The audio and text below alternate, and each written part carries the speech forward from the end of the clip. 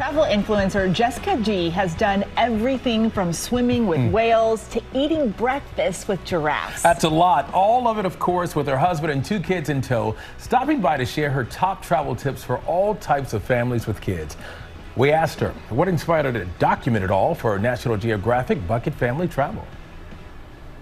It actually came at a time in our lives when we were at a stage where we didn't know what was next. My husband had an app in college, sold it, we came upon some money, and it didn't feel right to go buy a house and settle down. So we put the money in savings and set aside, sold our possessions, made about $45,000, and then took off for 4 months of travel. 4 months turned into 3 years full time, and now we're 8 years later and almost 100 kids. 3 kids, almost 100 countries under our belt. So, wow. Well, we're inching up upon spring break time, so some Yes. families are looking at traveling. So you've become like a real expert at this with the children. Let's go through some different ages and kind of give us your tips, your best tips. So infants, that's the phase where you're just like, oh God, dear, help me. yeah.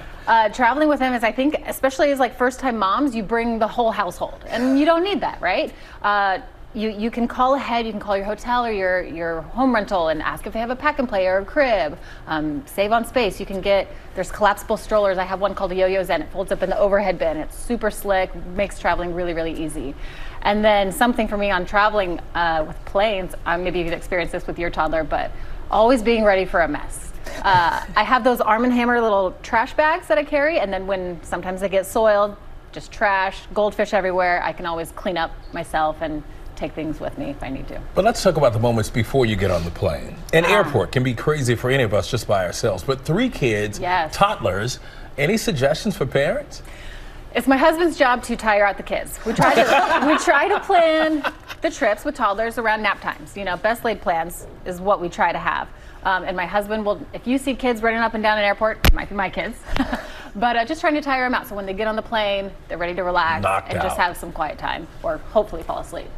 What about the older kids? How do you keep them occupied? Because it's a little bit harder to keep their attention. Yeah, I've learned that if they help plan, if they help prepare, if they pack their own backpacks, they pack their own snacks, they know what to look forward to. We don't do screen time at home, so when we get on the plane, they're dialed in. But make sure you have everything downloaded. You can download an app, and United or a Delta, whatever you're flying, sometimes you use that for the in-flight entertainment. So that's helpful with the older kids. And what about quiet time for the parents, mom and dad? At least a glass of wine. Yeah. My husband and I, we take turns going to the gym. That's our alone time and the time that we give each other, usually every morning when we're traveling, to give ourselves that peace of mind and some mental well-being.